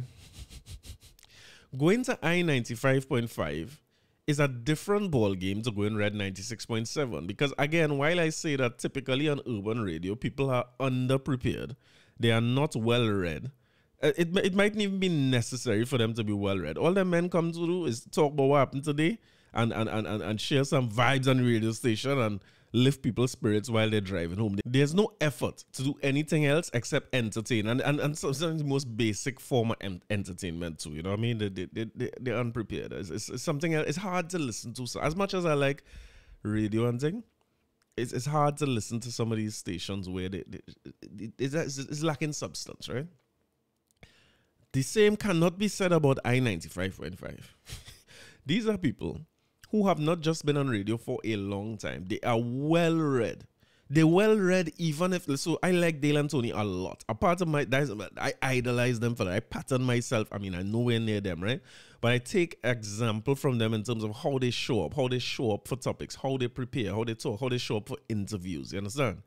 And they don't shy away from the hardest topics in any way. They are going to be very direct with you about questions. Again, some other people who pass through I-95 would be George Umbala Joseph, who I talk about a lot. They're men not hiding from nobody and answering no question. David Abdullah was there. They're very direct, well-read, very educated people. And I ain't talking about no academic one, no. I'm talking about street sense, book sense, political sense, you know what I mean? Good sense of what entertains. The best of them pass through there. Ardeen Sergi used to do a show with Mariano Brown that I used to enjoy listening to. Louis Leasing was on there talking about issues and so on. Them is fellas who will entertain and educate, and they seem to be intellectually curious whether they're on the radio station or not. So even if you catch them on a moment where they're not on air and didn't prepare to talk about a topic, they could give you a sensible answer on any topic, whether it be sports, culture, music, news, whatsoever the situation is, right? And one of those people is Darian Marcel, right? Darian Marcel has been on radio for a long... I remember when he was... what I thought was just starting off on radio. I don't know if he had a history before 95.5, but he is direct, hard-hitting, doesn't shy away from issues. If you ask me, slight little PNM in him, you know what I mean? Slight little PNM, but again, he's going to be hard to... So I might say he's slight little PNM, but if I sit down in a room and he's to ask me directly, okay, so what would make you say I slide Pierre? It's going to be a rough debate because them fellas are them prepared and they're doing this for a living and they're good at it, right? Why did Ole carry Milady by Darian Marcel? Somebody could tell me why they... when Ole see I-95.5 should have passed straight. All you have fully well know, the man who represented Ole from here don't know the anthem, right? He's struggling to come up with the anthem, right? Why Ole carry these people there? And I want to put it to you like this, right? The question that you're going to hear him ask me lately, I have a strong suspicion that all of them in that room might have trouble with that question. Because I had my own troubles with the question. But here how it went, right? My dear, no, I know. Let me ask you one more question, please. What are the watchwords of Trinidad and Tobago? Excuse me? What are the watchwords of Trinidad and Tobago? I don't understand. You don't understand? No, and I have to go now because I have... I know you have to go now, yes. But you don't know what are the watchwords of Trinidad and Tobago. I have to go now. I understand why you have to go. I understand. I want to thank all of you. Thank you. This PR campaign that Oli running to try to make it seem as if this is the most important thing happening in Trinidad and Tobago now. That's not going to work. Settle all yourself. Go all your pageant. Nobody can stop all you know. We must always remember. Don't forget that this is a private organization. Miss Grand International is a private competition. Stolen Productions is obviously private. You see this thing where you could label yourself Miss Trinidad and Tobago, and we start to put now some kind of national stock in this thing. This is not a public tournament. Pageant. This is not a public thing. This is not, no taxpayers' money in going into this. These people have to raise their own. For all you pick who all you want and go which part all you have to go. But all you on this PR campaign and all you embarrassing all yourself at every turn of the way. You all coming off as smug and arrogant for no reason. Darian Marcel also asked them, he said, I hear you use one of them fellas woman. He didn't say it like that, right? He said, I hear all you and one of them fellas dealing. That's true. It's not true because one of the rumors is that the young chin, that might be bird, or they say the man who with them all about that he bird. Because this fellow was very adamant in the interview too that no, she's taken. She's spoken for. She's not available to anybody. I just want that to be known that like that's a bird. Are you defending this woman? So she can't answer that. You know what I mean? Is that translator right through all you're working with? So this is not coming off as good. They also showed again, they pull it up where one of the rules for the pageant was that you must not have no salaciousness. No salaciousness on the internet and so on. You mustn't have no salacious past, you know what I mean? And unfortunately, they pull up Materano. I mean, this is the internet era, so the pictures of salaciousness went around pretty quickly. But my organizer, my PR guy, was very quick to say, well, that was in the past. That was in the past, and those are no longer. And she realized her mistakes, and also, and I mean, salute to Miss Grand International Trinidad and Tobago, right? But I think, you see, one of the things, there's an article here saying that is envy, right? And I just want to address that. Let me get into that quick now. I'm not talking about my lady long. For somebody who's saying they don't care about pageant, this might be the longest topic for the episode. You know? And I have a sneaky suspicion that this story have more to give in time to come. More is going to come out of this very, very soon, right? But the headline is, envy is to blame for uproar over non-TNT beauty queen. Envy and a lack of understanding about the Miss Grand International, that's for damn sure. A lack of understanding about that is for sure. That is what the crux of the controversy surrounding the selection of Venezuelan Milady Materano to represent Trinidad and Tobago at the Miss Grand International pageant in Vietnam in October, says Materano's manager, Cherise Pa. Look, she have a manager. You have a manager? Additionally, Parsons, architect and interior designer, has announced that she has initiated legal proceedings involving all parties responsible for distribution of... Okay. I done. As always started threatening legal thing. I finished. This story is over. Let me tell you what the real uproar is about, Miss Parsons. The real uproar is nothing to do with no xenophobia. I'm pretty sure that they have nobody in the world who envy my lady. So certainly not in Trinidad. The issue is that when you choose a woman from Venezuela or from any other country to represent us, it kind of sends the signal that, wait, so we don't have any beauty and brains and things that are locally grown that we could have. It's not the same as Chris Burchell, who have a grandparent or some relative that here that ties him to Trinidad and Tobago and is used to add to a Trinidad and Tobago team that we have. But there's no Soca Warriors or Strike Squad team that was ever put out with the majority foreigners ever. It's never happened. It probably will never happen, because it's going to be hard that there's a Trinidad team.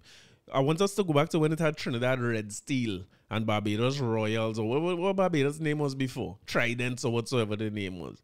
The idea of franchise cricket was a hard thing for us to accept, because we was back in Trinidad and it's not Trinidadians playing. That is not this has nothing to do with envy. That is not an uncommon thing. As a matter of fact, I always wondered why CPL didn't name itself Georgetown Warriors and Port of Spain Night Riders and name them after the cities similar to what is done in India. But I think I think the issue has to do with the fact that it could be seen as a slap in the face to the Trinidadian woman. And I want to use Love in There to tell you a little story. Well, this one is dedicated to West Indian women all over the world. Tell the world. Yeah, man. West Indian women are the best on the scene. Any one of them could be my queen. Some will trick you, some hard to please. Just give me the woman from the West Indies. West Indian women, they love to wine, even when it's not carnival time. The way they move the sexy waistline would make any man lose his mind. They're very sweet and sometimes shy, but they can be so very sly. If you're a man who believes every lie, they full of your head with your mama guy. West Indian woman are the best on the scene. Yes. Any one of them can be my queen. Some will tricky, some hard to please, but give me the woman from the West Indies. Lovely women from coast to coast, the West Indies, we have the most. And when I say they lovely, it's not a boast. They make man run up in a light post. It's hard to keep abreast of all these women, I must confess. They're prettier than the rest. They win international beauty contests. West Indian woman are the best on the scene. Any one of them can be my queen. Tell the some world. will tricky, some hard to please, but give me the woman from the West Indies. Some tend to get very fat, but don't you be put off by that. Yes. Cause if she's overweight, you have more of her to appreciate. Now at the other end of the scale, some of them mager and very frail. Unlike fat ones, they don't have much meat, but their bag of sugar is just as sweet. West Indian woman are the best on the scene. Any one of them can be my queen. Some will tricky, some hard to please, but give me the woman from the West Indies. Some will treat you like a boopsie, yam you out and take your money. You wouldn't believe man so fool, we make woman use them like tool. But when she really loves you, there's nothing in the world that she wouldn't do to make you live and feel like a king. If you know it's true, raise your hand and sing. West Indian woman are the best on the scene. That girl, my lady, can be my queen. Some of them tricky, some hard to please, but they will be woman from the West Indies. Gary Griffith says a police state. Can't make this up. Can't make this up. Imagine Gary Griffith saying it's a police state. With the article, let me hear what this Griffith had to say here.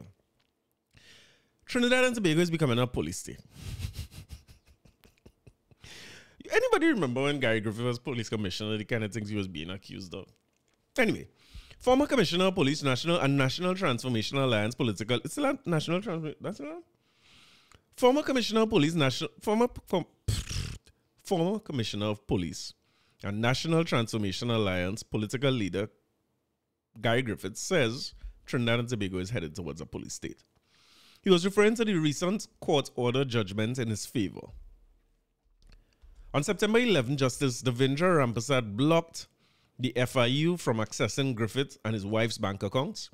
The Griffiths had challenged the legality of a request by the FIU acting director Nigel Stoddard to several financial institutions for information on their accounts. The Griffiths claimed said October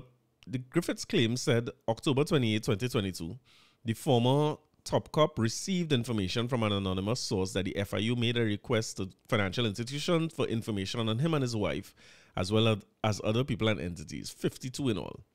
I want to get to the part where he say is a police state. He quoted as saying this action blatantly violates the regulations that govern the FIU.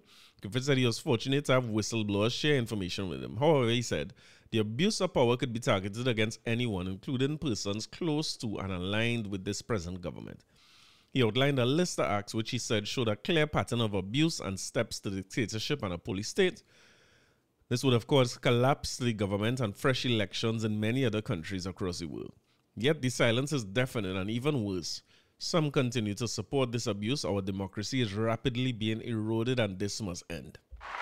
So, if people remember where that came from, Gary Griffith was or still is being accused of having interfered with the process of the whole process of FULs, not just the granting of licenses, but the granting of dealer licenses and so on, and that whole case or that whole matter seems to be continuing, or it is continuing, but he at least was able to stop them from going into his financial records and so on. And it's a funny thing when you hear somebody like Gary Griffith talking about the place becoming a police state, when even from the standpoint of how it looked, when Gary was a police commissioner, it was the first time, at least that I could remember seeing, military type uniforms issued to regular policemen and women. And the type of police presence he used to see with his team at incidents or crime scenes, it looked very military in nature.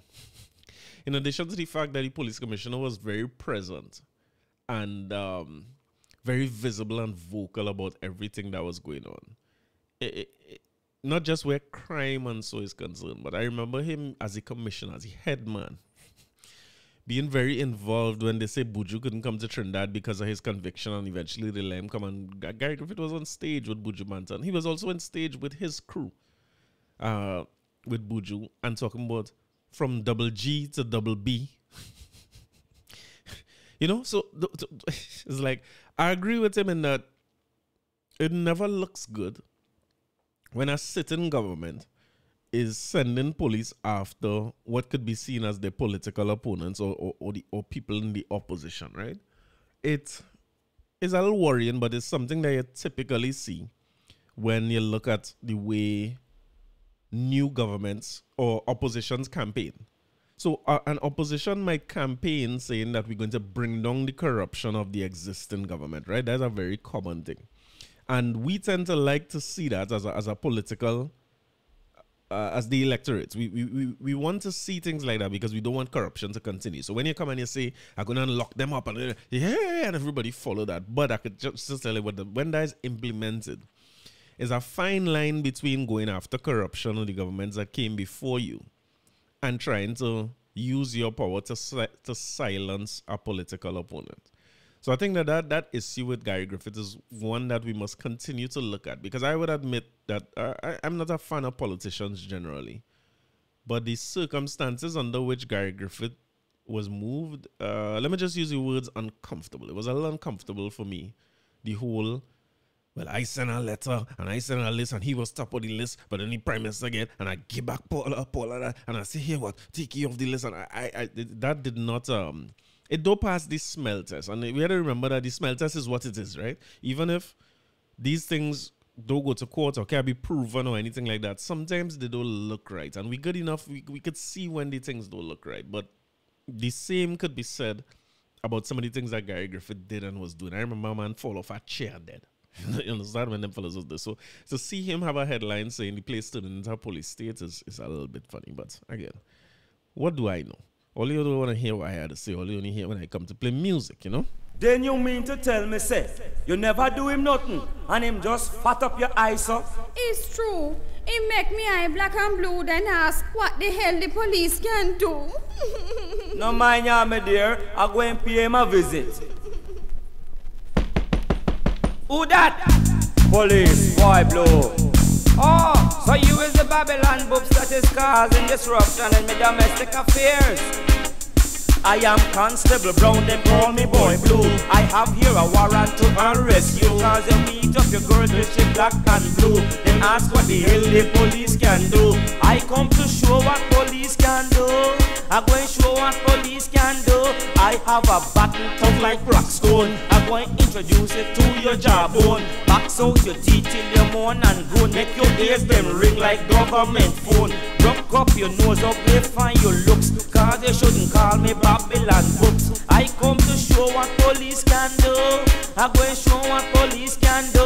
A long time I noticed some of you man, it seems like you love the beat up woman, cause every little thing on the raise on your hand, like this on no bring them from this land. Well, we the police on no call Babylon, they have to give them protection.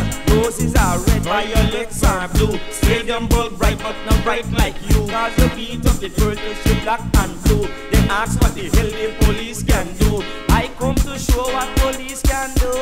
I'm going to show what police can do. I'm going to make you feel some Babylon lick, Babylon box and Babylon kick. Shove me button down, deny your prom, make you learn to have respect for the law. Fracture your shin, broke your knee cup, then you will know say me nasty up. Haul and pull you like a old crook, cause they shouldn't call me Babylon books. I am Constable Brown, them call me Boy Blue. I know you will know what one books can do. I come to show what police can do. I'm going to show what police can do.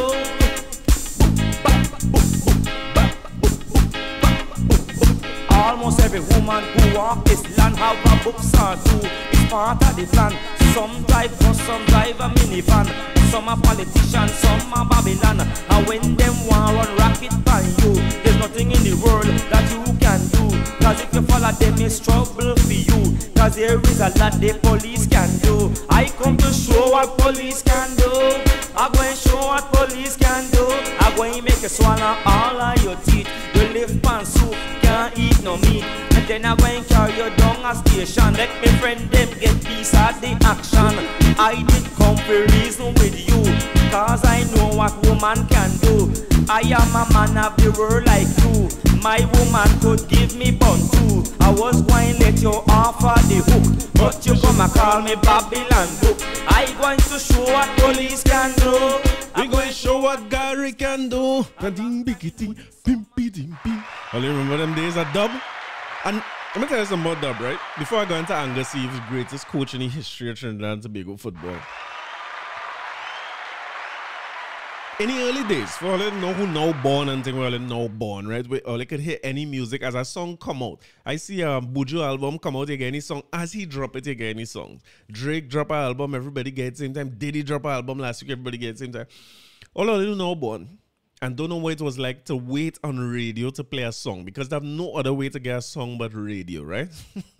And when a song sing in Jamaica, sometimes it takes 6 months. It's late in the year. Sometimes a year after the song now reach Trinidad because man had to go and buy physical record and bring down here.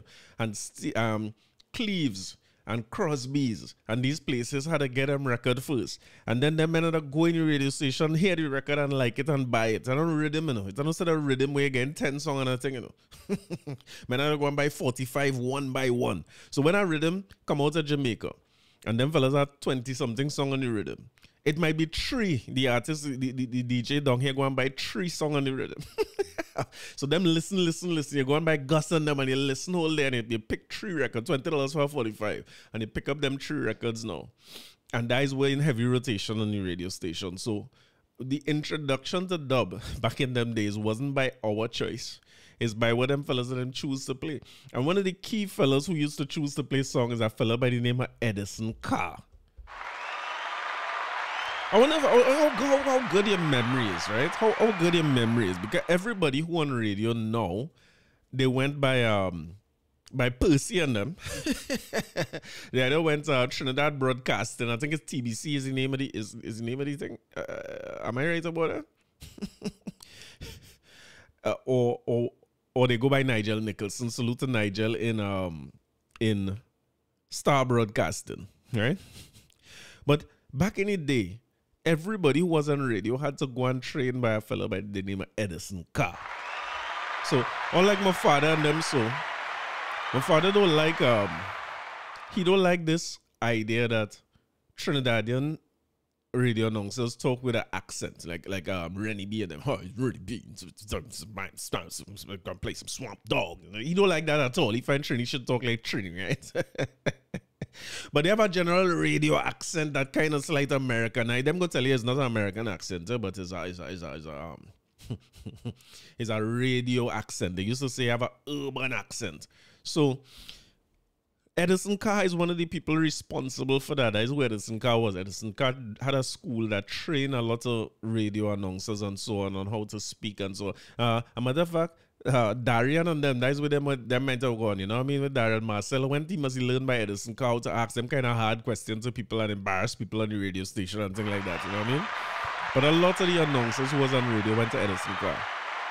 And it was only on a Saturday morning with Edison Carr when they playing music on the radio, because them days, no reggae and dancehall and things used to play on the radio. A matter of fact, it wasn't really calypso and soca neither when I was small growing up in the 80s. I think it was more like pop music and them kind of thing. You used to hear plenty.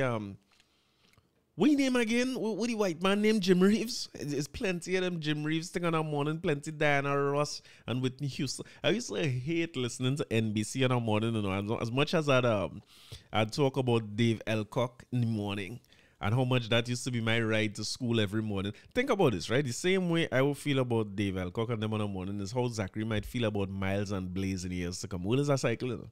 But I remember Dave Elcock coming on every morning, but them fellas and them was playing is heavy Michael Jackson and Lionel Richie and also the music. Them music used to annoy me. I can't take them music up to today.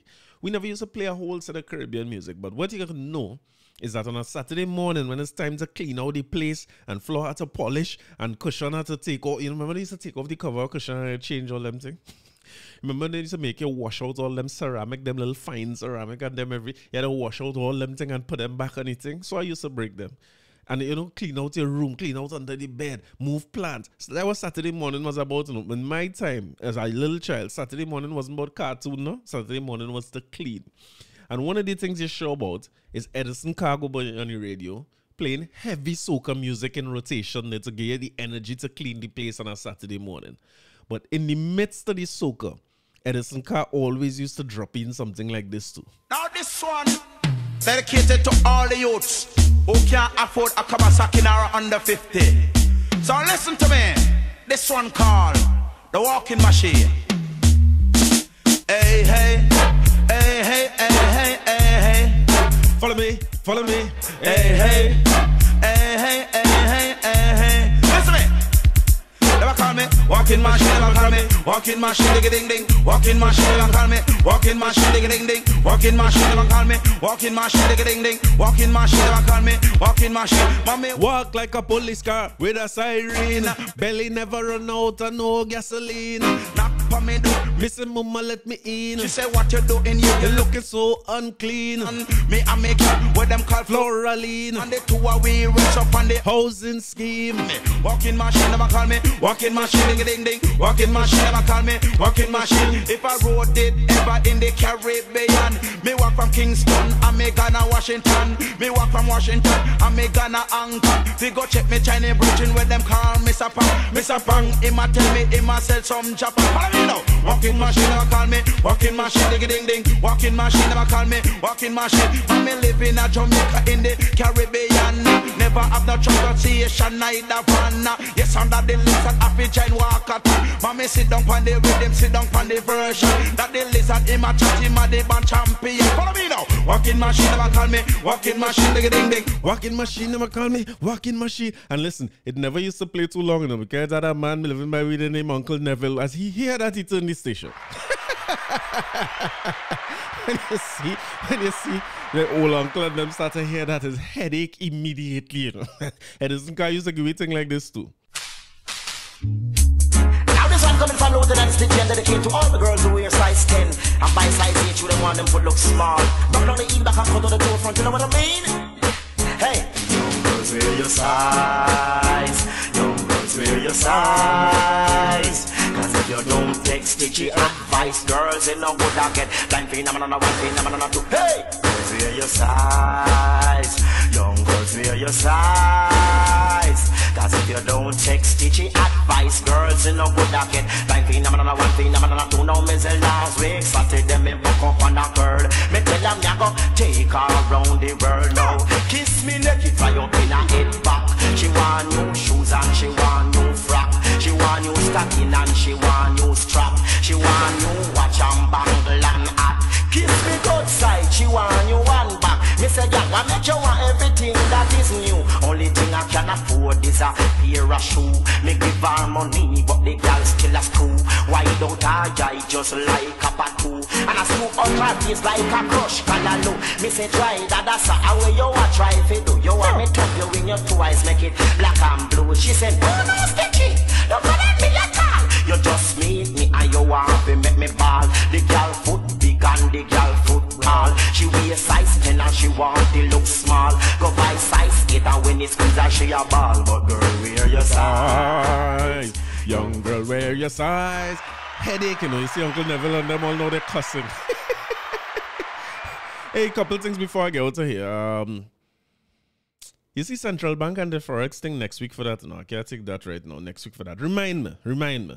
Because Republic Bank come and say they cut people credit card limit by half, right? So all who had credit card limit of about 10,000 US, it now gone down to 5,000 US on your card, right? Now, again, I see salute to my guy, the wedding driver, right? The wedding driver, one of the greatest. I mean, man, carry me up and down my wedding and make me feel nice, you know what I mean? I see he make a post there last week. I had to laugh because he say all these people who complaining about this, the credit card limit is about 3,000 TT. But let me say this. You see that issue with cutting that US thing by half is a major issue. This is something we have to keep watching, you know, because when your max was already 10,000 US, and granted, it does not affect most people. But the issue is that the people who it affects the most will cause it to affect most of us. Let me explain, right? Running a small business, 10,000 US dollars is not a lot of money a month, right? If you have subscriptions to pay that might be abroad, you have clothes to buy and sell and so on, 10,000 US is not a lot of money for a business. So businesses were already constrained. Our business is constrained by that 10,000 US dollar limit. I have to do circus tricks every month to pay our bills that fall in US.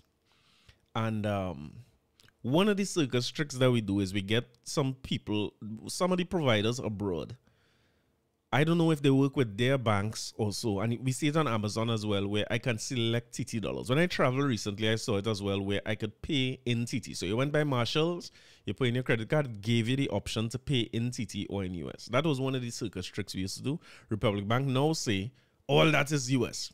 So if I select TT for a transaction, or I use a supplier who could take TT dollars, once it's an overseas transaction, they meant say that affecting your $10,000.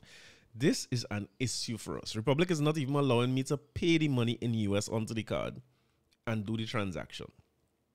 So I agree with my guy in that it is not going to affect the majority of people, and most of the people complaining about this may not have a 10,000 US limit. But what I will say is that there will be a knock-on effect, because if my business had to stay open, it had to stay profitable. Or I should say, if it has to stay open, it has to be profitable. And if I face an increase in costs, guess what happened to you? We live in a country that is net importers, right? Particularly when you take away oil and gas from our balance of payments. Balance of payments is just imports versus exports, right? So how much you import versus how much you export. A negative balance of payments is normal. A persistent large negative balance of payments is an issue, because then how you're financing all these things that you're importing that you're not making money to do, right? Some of it is be taxpayers' dollars, right? So the issue with Republic Bank here, being our biggest local bank, today for tomorrow deciding that the limit is cut in half affects my ability to pay my bills this month and here. So this month then is a problem. And I have to figure out how I'm going to suppliers. Now, unfortunately, this, if I could say that there's an upside, this issue has been going on long enough where our overseas suppliers understand that we have forex issues in the country. It's public knowledge. When it first started, it was worse, because all it looking like is we bad pay and we looking for excuses not to pay them and so on. So I will say that we've been experiencing a lot of leniency from providers who, and we are all service. I don't have any products bringing in or anything like that. But at least people who we pay for different services, they work with us. They say, all right, well, where you could pay now, where you could pay, you know what I mean? It's such a difficult situation. So cutting this to 5 immediately tells me we need to find another bank to work with, where we have a limit that works for our level of expenses. Again, if we see things that we could grow into, or situations that we could even be beyond where we spend now, and we had to invest to make it happen, it's tricky to do that investment. So the growth of small businesses could be affected by this. And the way all of us are affected is that businesses will typically pass on the increasing costs to the consumer. So we will face that. The consumer also affected by this, because now you have to be more judicious about what you're buying from abroad. Like buying on Amazon and so on. And I did find it a little bit, the timing of it. Think of it, right?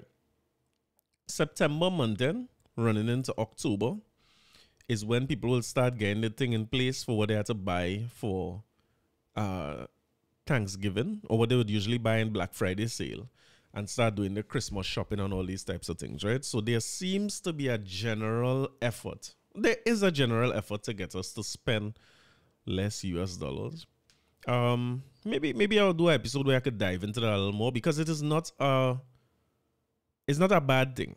The government trying to encourage us to shop locally is actually not a bad thing. You'll feel a way about it in the short run. In the long run, we'll get over it, and it could address our balance of payments deficit, and even curb some inflationary pressure in the country and so on, bolster local business and local business opportunities and so on. But we still net importers, because even with local businesses, a lot of our inputs, so we might make soft drink, we might make clothes and things, but a lot of our inputs, we don't really do primary level manufacturing, and the primary product we have, we don't own it, and it's running out. That's the oil, right? We have to make. This is why we should be glad them fellas on them gig another game and all. You understanding the long play. The cricketers understand the economics better than the economists. You know what I mean? Them men put themselves in place, you know. So they should be good where Guyana is concerned, because the biggest team in Guyana is going to be the Amazon Warriors in the near future. So if you them fellas then go secure the contract in their retirement. But I did see that Coleman Burt said that the central bank injected 50 million US to ease forex issues. Somebody who know more about finance got to tell me 50 million US is a figure that could really impact it. because the beginning of the article said with TNT's credit card sales using foreign exchange projected to reach $2 billion this year. Minister of Finance requested the central bank to inject $50 million. So if you're looking at online sales, right, they're saying that basically this is what, credit card sales going to US $2 billion. I had to assume that means $2 billion going out of the country, right? It can't be credit card sales on things locally, they're counting there. But 50 million over 2 billion would be a very, very small percentage, is a real small figure. But he basically said that the Republic made that decision without consultation. And I think to myself, but you studying, they consult you, they never even consult me. They could have tell me this a couple months in advance. Let me get my ducks in a row. But September month end is a tricky month end for me now, because I had to figure some things out as to how we getting bills paid as a company with a Republic Bank credit card. It's tough. But again, I mean, we want to heavy Oli up with that at this point in time. No, I just wanted to highlight that. And we'll talk more about it, because I'll tell Oli how I get through. Because if it's one thing I sure about, we will get through. And imagine bigger businesses. Imagine what's going to happen with as they continue to have a forex crunch. Imagine the very big businesses. They're not affected by this 10,000 US limit thing, right? But in terms of the amount of US, they need to bring in their containers, to bring in their goods, to buy from foreign providers, to pay consultants and so on. Things are about to change and it's about to get sticky. But when all else fails, depend on Angus Eve. If everything else ain't working for you, Angus Eve is going to work for you, because Trinidad and Tobago is finally, I never thought I'd be saying this, but finally back in the top footballing nations in the world. Don't mind is 100, right? Don't mind is 100. Don't mind is 100. Top 100. But as the headlines say, FIFA ranking jump shows a step in a positive direction, according to Eve. This from the Newsday, written by Ronil Walcott. Trinidad and Tobago's men's national football coach Angus Eve and the Soca Warriors are heading in the right direction after climbing from 102nd to 98 in the last FIFA rankings, which were released on Thursday. Lasana and them say Eve didn't care about FIFA rankings just a couple weeks ago, right? When they asked him about the rankings, he said rank don't matter, we beat big side. You understand? And now he's saying the rank matter. I give damn right. It matter when it matter. TNT won the first two games of their 2023-24 CONCACAF Nation League, a campaign versus Curacao and El Salvador earlier this month. And Eve said it's just a reward for his team's effort over the last 2 months.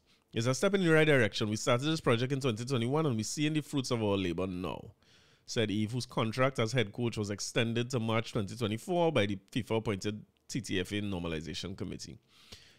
It's been tiny steps, but it's been a difficult road. The process is ongoing and is a rebuilding process. Prior to these latest rankings, TNT were last ranked among the FIFA's top 100 teams in December 2021. Really? As recent as that. The TT coach is looking towards a brighter future for his team as he includes a younger group of players in the mix. The work is still in progress and it's good to see the country back on the top 100. Eve told the Newsday the guys have done tremendously well. We've revamped the team from 2023 Gold Cup. We've made several changes. We made changes in terms of the methodology of where we are at. We were focused on what we wanted to do, which introduced the younger players into the team. TNT are currently ranked 4th in the Caribbean Football Union with Jamaica, Haiti, and Curacao leading the charge. I can't believe we're in a position with Curacao, maybe Haiti, because, I mean, we'd had some problems with Haiti back in Gali and them days, but Curacao better than me. Curacao, what's Curacao population? Curacao has 76 people on the island, 11 of them playing football better than me.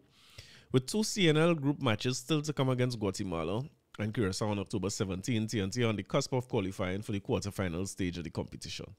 Quoted as saying, I'll be talking to the players and they're in good spirits. This augurs well going into the other stages of the tournament is a good platform for us to build from for the Nations League, because I don't think anybody expected us to be here. I think that's true. One thing I like about Angus Eve will pick up an adversary stance. You know. He seemed to be able to talk the team into believing that everybody hate them and everybody against them, and they go out there and fight. If that is what you had to do, brother, to make this team play and to make we come back and win a game 3-2 means we do that in a long time now. I taking that, yes? It's we against the world, me care. You understand? A matter of fact, if the girls and them who was going against Milady had this kind of attitude that them Venny and them against we, a local might have win the competition. You know what I mean? I like Angus approach. So the 13th of October we're playing against Guatemala. Guatemala could be a little bit of I want to say a sterner test, but also a sort of a metric as to where we really are in the region, because the CFU is not a measuring stick for us.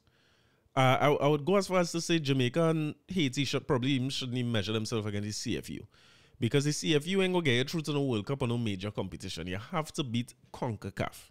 And until we get our ranking up, it don't matter where we is in the 100 in the world, until we get our ranking up in CONCACAF, we have a problem. We can't be losing to side like Guatemala and Panama and take them aside here to beat. CONCACAF are 3 big sides: America, Mexico, and Costa Rica. We supposed to be competing with Costa Rica for that 3rd spot as far as I'm concerned. We supposed to be up there. The fact that we have a bunch of youths looks good for my travel plans for 2026. That bunch of youths going to be seasoned players, win, lose, or draw, by the time we start qualifying for 2026, which could, we'll be in 2023, that's probably next year. By early next year, when we start international breaks, we should be starting our qualifying campaign. And maybe if his contract is up to March, that is what, just after March is when qualifying games will start for the World Cup for us for 2026.